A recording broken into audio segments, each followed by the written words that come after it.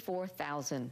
More vaccines are headed to Utah next week, and that may have many seeing the light at the end of the COVID tunnel. Mike Hedrick is live with us tonight, and Mike, officials saying it's not quite time yet to let down our guard. Yeah, Dave, as you guys just talked about there, the data has been more and more positive this week when we talk about the number of COVID cases and the number of people who have been vaccinated. But if that remains, is there an end in sight? And if so, when is it? We are projecting hope to people that there is an end to this, and both individually and collectively. After nearly a year of wearing masks and social distancing, Governor Cox says he is more optimistic than ever normalcy will return. Next week, the state will average 40,000 weekly doses of the vaccine. In the next 2 months, additional companies providing vaccines will bump those doses to more than 100,000 a week.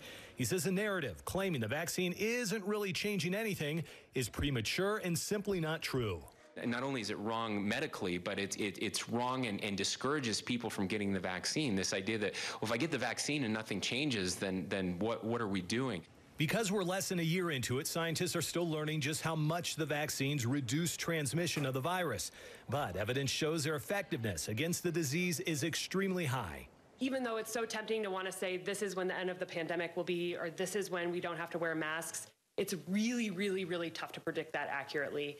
And Dr. Dunn isn't about to make a prediction. What she will tell you is wear a mask, social distance, the vaccine is effective, and be patient. Once we get 80% or so of our population vaccinated, and we're just seeing sporadic cases of COVID, that is when we as public health will consider it over. Now, I apologize. I know all of you are probably expecting an exact date for when we're going to reach that herd immunity and be able to go back to normalcy. Not the case as you see there. Science experts do believe, though, we could reach herd immunity by summer, maybe fall at the latest. But again, it depends on a number of factors. Those who are willing to get vaccinated and just how quickly people can get vaccinated. Back to you. Right. By the fact that there is no date means patience is going to be the order for